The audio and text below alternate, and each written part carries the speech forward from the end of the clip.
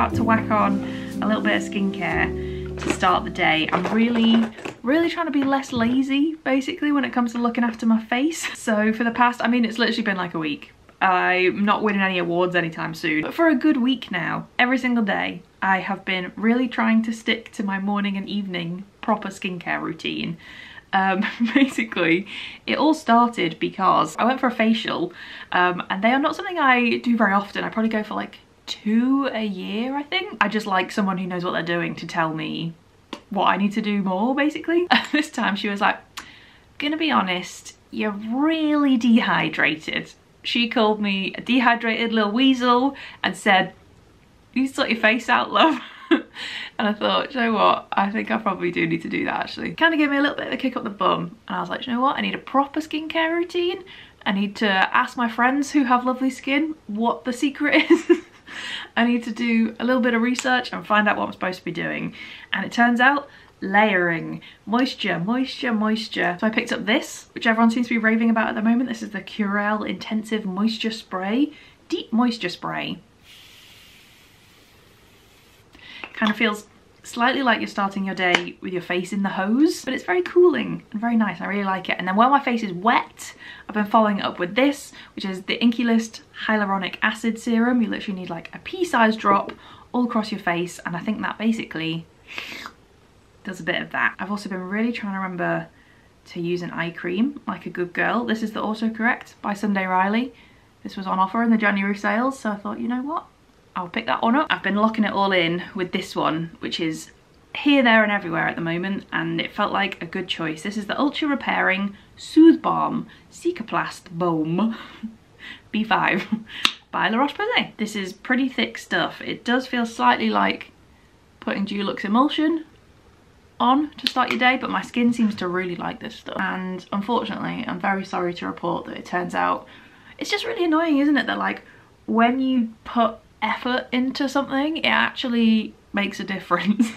And it turns out it's the same for skincare, because yesterday I came downstairs and Adam, a man, said to me, "You look very glowing." I said, "Thank you, I've been looking after my skin." So if he's noticed that things have improved, then things must have really improved. That's all the like skincare, but then obviously I whack on a little bit of SPF as well. This is my current one. This is Supergoop Every Single Face SPR Shield Watery Lotion SPF 50. I really love the Supergoop sun cream, but I really regret buying this one because I hate this container. It's not like squeezy compared to just like a normal sun cream tube. It just doesn't, it's really annoying, honestly. So that's a little morning skincare routine at the moment. The evening one is pretty much exactly the same, to be honest, except plus a cleanser and sometimes a retinol. How's your father? We're done here. Anyway, morning, how are you? I hope things are really good. I hope all is well at the moment. I really wanted to make sure I picked up the camera and spent some time with you today, because I'm very aware that I'm doing an absolutely terrible job at the moment of spinning all my plates all at once. Plates are cascading all around me, and at this point I'm just surrounded by what feels like many broken plates. I'm doing an absolutely terrible job at keeping on top of everything. Today is for this, for us to just hang out together. There will be absolutely nothing remarkable happening. The plan of action for today is over caffeinate and catch up, so I hope that is okay with you. Should I put a little bit of makeup on? I'm trying to take the lid off my eyebrow pen and my hands are so slippy now from all the skincare. There we go. This is another new addition actually. I needed something to insert some eyebrows onto my face, and I had heard good things about this. This is the NYX Professional Makeup Lift and Snatch. If there's anything I love to do, it's lifting and snatching. A little bit of powder because the shine is looking maybe a little too shiny. I do look slightly like I've been buffed with a chamois leather. Well, there we go. I did not intend to end up with a face makeup on today. I was going to remain makeupless today. But once you get started, it's like a little ritual, isn't it? What can you do? Oh, let me take out these giant clips.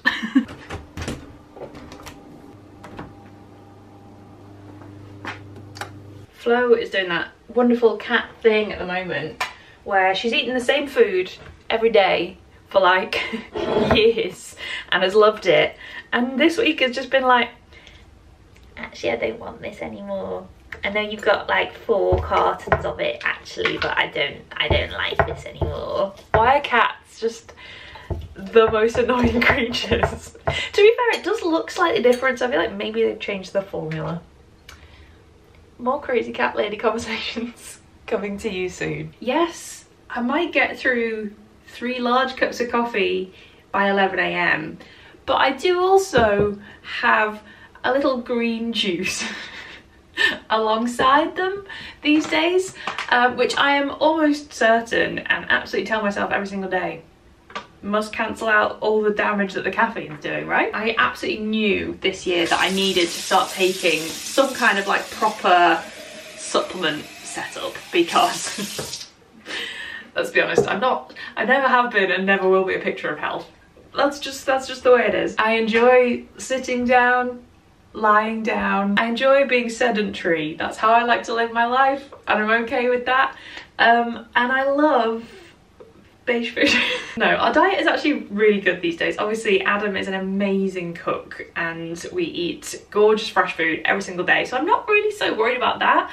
I'm just very aware that everybody else seems to take a whole array of lovely, intelligent vitamins and minerals to supplement their human existence, and I wasn't taking anything, not even like a chewy blackcurrant tablet. These are the Shreddy Super Greens, which are a prebiotic, beauty and superfood greens blend, and they're just this like green powder which you blend into 200 ml of water every day, and they're so delicious. So I literally have this every single day now. It's like properly part of my routine, and I've got one of these little handheld whizzers to mix it up properly, and I feel like a proper health girly. You know, I might be doing absolutely nothing else, but at least I'm taking this mysterious green powder. Hiya, I just missed your call about a delivery, but just to let you know that I am at home, so that'll be fine. Yes, it is. Okay, perfect. Yeah, okay, yeah. We should be there in about 14 minutes, so yeah, thanks for calling back. Okay, brilliant. Thank you. Cheers, bye. That was being cute about a delivery.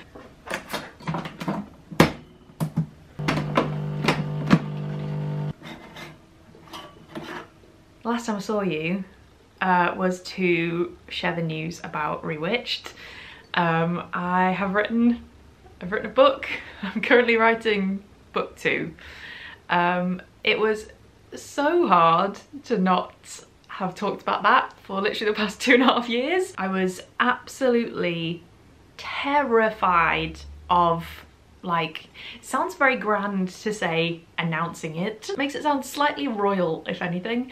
Of just like telling you about it officially. The first real proper thing of importance that I wanted to say today is thank you so much. It sounds so silly to say thank you because it feels so insignificant and tiny and small for how important it is for me, for you to know how grateful I am. If you pre-ordered the book, I mean, it went to #1 on Amazon. Really stupid. So silly and stupid. I am so grateful if you pre-ordered it, if you clicked it to check it out and thought, that sounds good, I'll read that later. If you said congratulations or well done, if you left me a comment, if you sent me a message. I've tried so hard to reply to every single one, but it just completely spiraled out of control and I was freaking out slightly, honestly. It was like ticking along really well and really nicely, and the reaction and the response was so lovely. I mean, I was already very overwhelmed, and then I went into therapy, and then you can imagine how that went, and I came out an hour later and it was sitting at #6 in the book charts, and I was just like on the bus back home from therapy, just like, no one on this bus knows that my book is currently sitting at #6 on Amazon. So since pre-sale day, since it was sent out into the world, my little baby, I am not exaggerating when I say my feet have not touched the ground. Unfortunately, I don't think I can tell you about any of these things just yet. Promise I will, obviously, as soon as I am allowed to.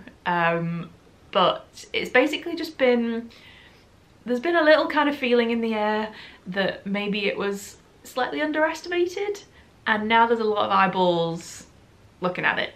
So I've had a lot of meetings and phone calls and that's kind of what has been taking up a large chunk of my time at the moment, is kind of just on this very intense jet stream, not really knowing where it's heading. I feel very much like I'm just swept up in a current right now, so I'm just trying to go with the flow and not get overwhelmed. But I think in fact I'm just existing in a constant state of overwhelm.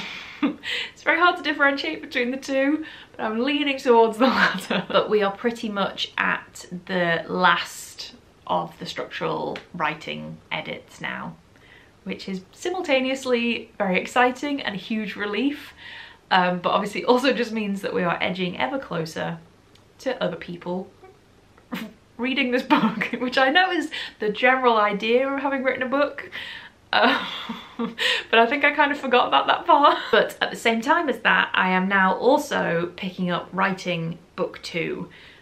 So just as a little caveat, if I am not showing up as much as I should be online, I am really, really sorry about that. I just don't know how to split my time at the moment, because I'm also supposed to be planning a wedding. I'll figure it out.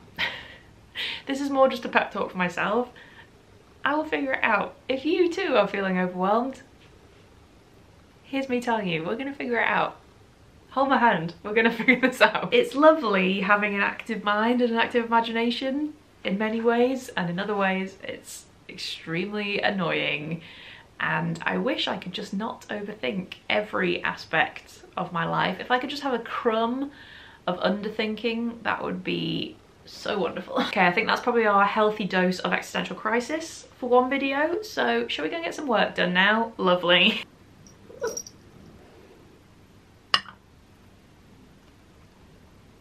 So obviously take what I'm saying here with an enormous pinch of salt, maybe also pepper and vinegar. I think it's fair to say every single day of this process has been a huge learning curve for me, and obviously I'm very much learning on the job. Basically with Rewitched, we're currently up to the stage of editing like structural edits, like developmental edits, basically untying every single knot possible, and I think we're on maybe the 3rd or 4th round of that, and it's basically a back and forth between me and my editor. So obviously that's the cat. Obviously the first kind of hurdle of editing that you get through is just you on your own, and once you finish that precious first draft, you then go all the way back to the beginning and rewrite it as you're going. While I was writing Rewitched before anything had really happened with it, I was very much breaking the golden rule, because I didn't know this was the golden rule at the time. I've since learned though that while you're writing your first draft, you should absolutely not go back and start editing what you've already written until you get to the end. One of the most like helpful things that I have heard on the internet multiple times is that the first drafts, probably the first couple of drafts, are just for you to tell yourself the story. Like that, as soon as I heard that, I was like, that is golden advice. So please heed my advice there. If you are currently writing, that is so fundamental. I really got caught up in wanting it to start perfect right from the beginning.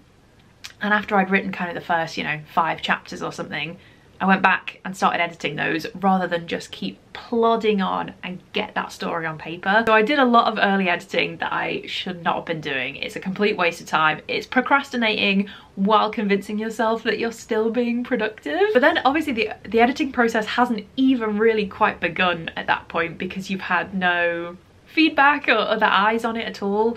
So that's like a very private, personal editing chunk to get it to where you want it to be. And then it becomes a more like collaborative effort with an agent, editor, etc. So I think we're now on either round 3 or round 4 of these kind of story edits, or kind of what I like to think of them as, which is basically just making sure that it's a really good story that makes a lot of sense.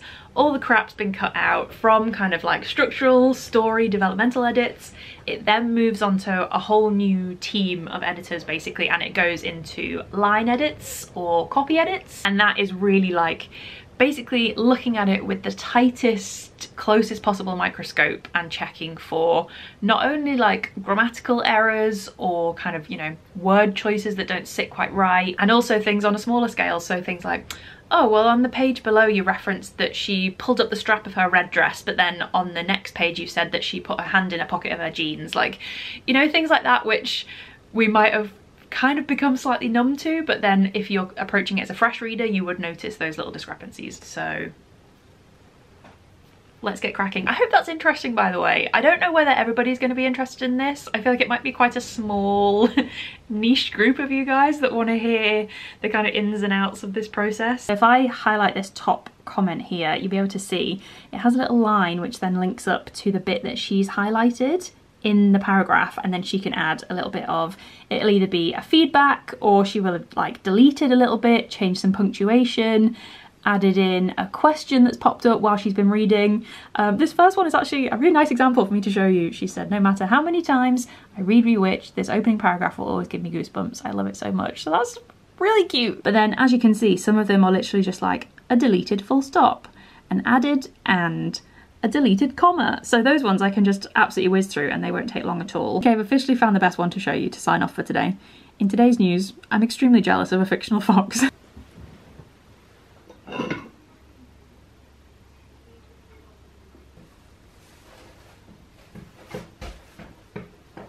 So this rather mysterious looking delivery just arrived from B&Q. This is my latest little adventure that I have for some reason decided I'll be absolutely fine to do when I've got absolutely no evidence or knowledge to back up that prediction. So this is coving, which is basically like the trim that you quite often get along the top of a room. And here I am going to attempt to do just that. Oh, these bits are actually a little bit easier to show you. So I bought these as just kind of like a sample to see how it looked against the wall. So these are the ready cut little corner pieces that you can slice in so that they meet in the corner. Hang on, if I put you down, I can show you. These slot together. See, this is where my brain's gonna struggle with like, oh, there we go, look, like that. So this will slot together in the corner and it'll be like a nice little bit of character and detail along the top of the room. As easy as that. And I think it will particularly look very nice across the top of the bookshelf. I think it's gonna be good. I've got every faith, personally. I think it'll be a really nice little detail. I'm not sure why I'm just waving this around the room. It's not really showing me anything. So stay tuned for that. We'll revisit that in another day.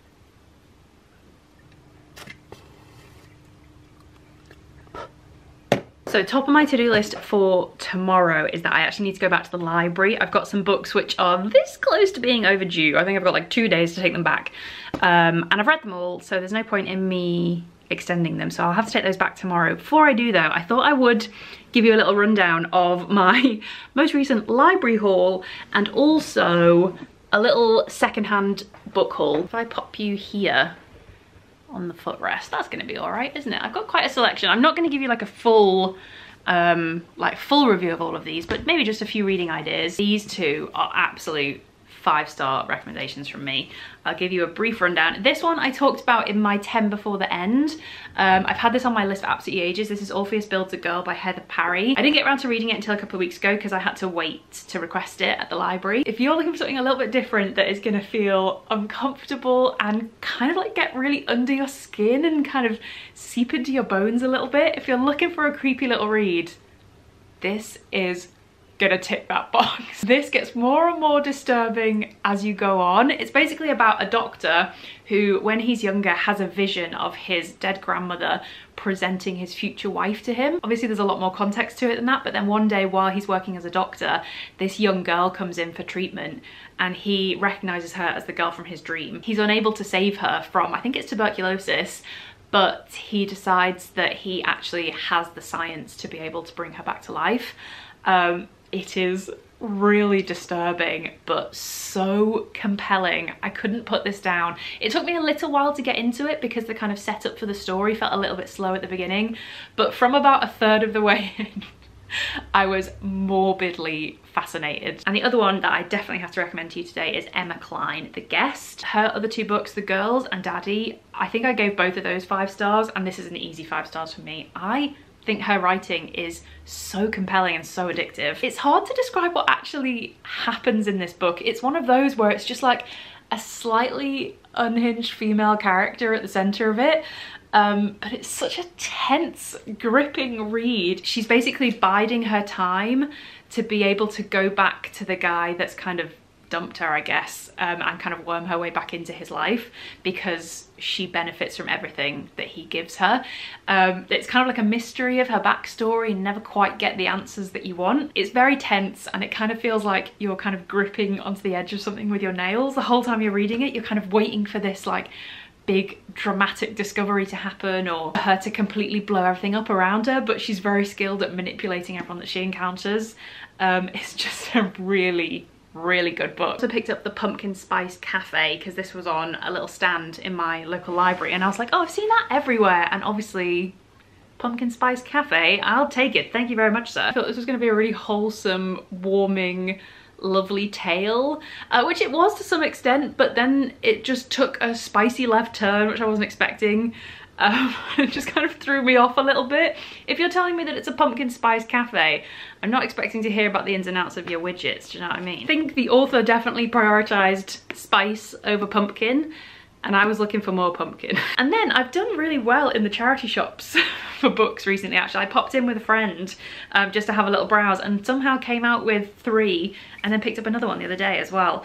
So the 3 that I picked up in Oxfam, I picked up Magpie by Elizabeth Day. And I think this is like a little thriller, which I haven't done a thriller for a really long time. So I'm looking forward to this as like a little palate cleanser. When Marissa meets Jake, everything falls into place, but then their new lodger, Kate, arrives. Something isn't right about her. Ooh, here comes the mystery. It's the way she looks at Jake, keeps her toothbrush right next to theirs, and constantly asks questions about the baby they're trying for.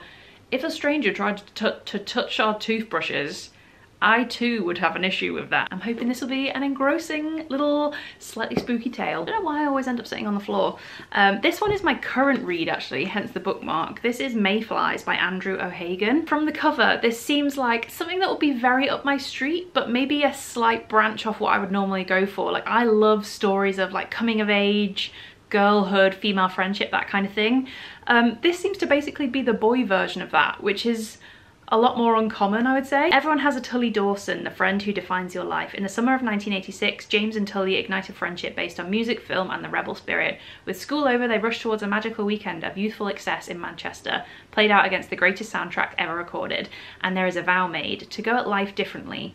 30 years on, the phone rings.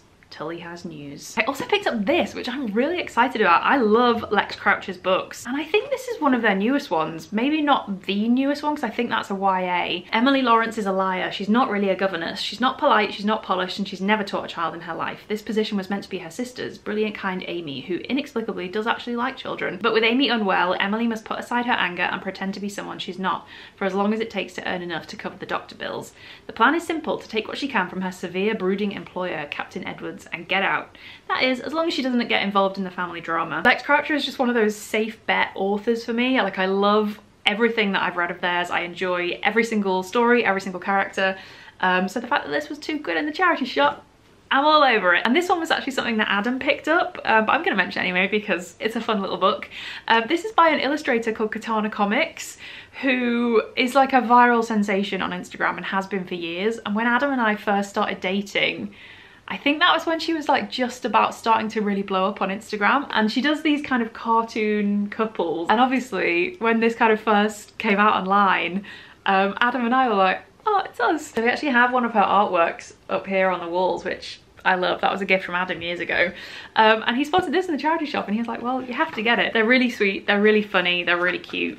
And I'm a really big fan of her work, and also it's hilarious. If you happen to be like a dark brunette girl and a bearded man couple, these are extra relatable. Hopefully you can pause it and have a little look because I love this one so much.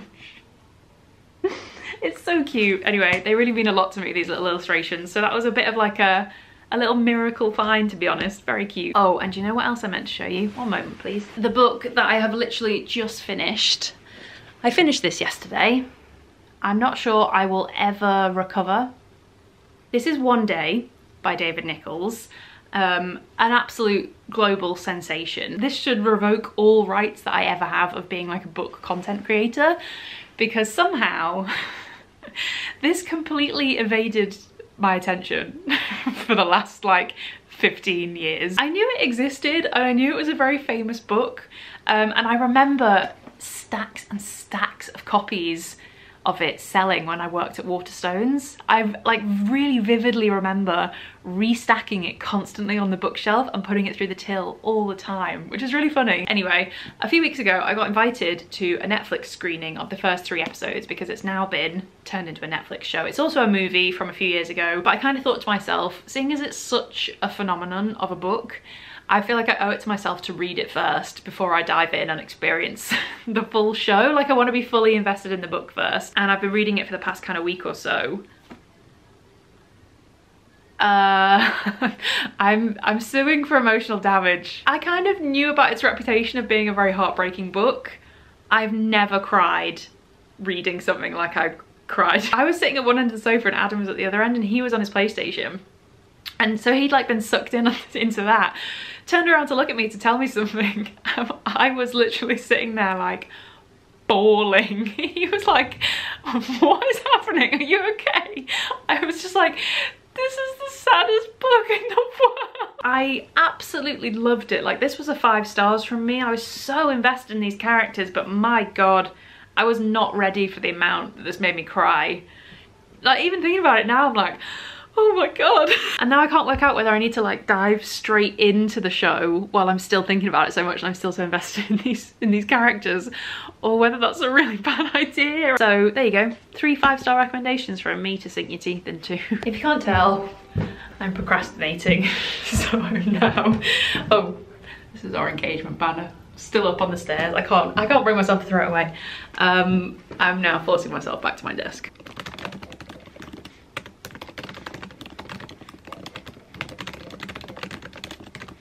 My mum texted me earlier to say that she had sent me a book, just like completely out of the blue, to say that she'd read a book and thought that I would love it and that she had bought it and sent it to me and that it was arriving today. I think that's what's just turned up. So your guess is as good as mine. So I'm very intrigued to find out what this is. Should we find out, Flo? What have I been sent? Is it a hardback? Oh, it's a hardback. This looks very beautiful. Alice Hoffman!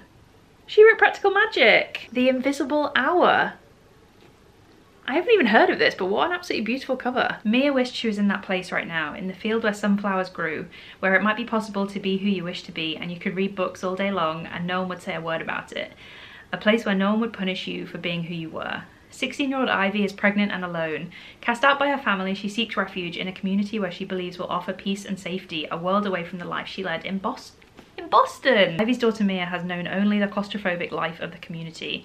Breaking rules carries serious consequences, but stumbling upon a world beyond is enticing and intoxicating. Mia will begin to discover that readers and writers affect one another in mysterious ways, that time is more fluid than she could possibly imagine, and love is far stronger than any chains that bind us. That sounds great. Okay, excuse the hair. We're officially in evening mode right now. I have a fun little task that I am giving myself to do this evening. Like a little retriever. Something that I have been meaning to do for probably years at this point, in all honesty. The procrastination on this one is strong. This is actually really heavy. I really want and need to sort out my pin collection, because this is the pin collection and the pin displaying of a madman. They're falling out left, right and centre, and this is exactly why. Oh great, I've just stabbed myself with that one, so that's a really good start. Okay, so currently, as I just showed you, my pin collection looks like this. I've got a few more, but they're on like coats and bags and stuff, so as I find them I can add them onto this new setup. So I bought myself a couple of new little storage options. The first one I picked up, I thought this was really clever. I got this off Etsy and it's just an embroidery hoop with fabric on it, but I thought that would actually be really nice to then have on the wall. And then the other option I've got, which has actually already got a couple of pins on it, this is just like a little acrylic stand that I got from Etsy also, and I thought this would be nice on my desk. So I'm gonna have the banner, the hoop and the little stand, and then I've also got a Disney lanyard as well. As a side note, I'm currently trying to convince Adam that it would be the best possible celebration to celebrate my book news. We want to book a trip to like celebrate, obviously, because it's like literally the biggest thing that's ever happened to me, and I want to, you know, go on a massive trip to celebrate that, and where better than Disney World. So I think I'll just put on an episode of something and have a nice quiet half an hour sorting out my pins. Rock and roll, baby. A significant light, just where it was needed,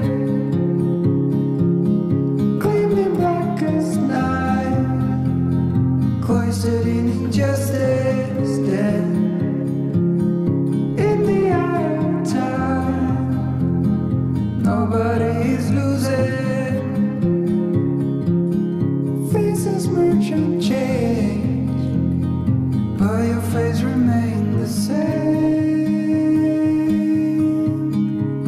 The swallows will be here by dawn. Here's the little system that I've ended up going for. So I've decided that this little hoop, you can see where I've like put them in the wrong places and changed my mind. This little hoop I've decided I would really like to have on the wall. So I've decided to make this our travel one because that's a cool theme to have on the wall, I think. So we're gonna have to fill this up a little bit more, but we've got pins from our trip to New England, Copenhagen, New York, the first visit to Walt Disney World, Centre Parks one, and this is York. I don't even remember getting that, but I'm gonna have to try my best to pick up some more like destination pins. This one, seeing as this is the one that's gonna be on my desk, I've decided to make this kind of literary, a little bit inspiring. There's some quotes on there which I really love, a little stack of books, a little Matilda which I picked up from the Quentin Blake exhibition I went to with my mum, a little typewriter, copy of Little Women, also a vlogging camera which doesn't really fit with the rest, but it's very apt for me, so that's going to sit on my desk. And then the old banner, which is what had everything on it. Looking at all these now, I'm like, how on earth did all of these fit on this one banner? But I decided this would be really cute for all my proper big Disney ones. The Disney pins are so bulky because they all have like jazzy things on them that move and stuff. I love this one. I'd forgotten about how cool this pin is.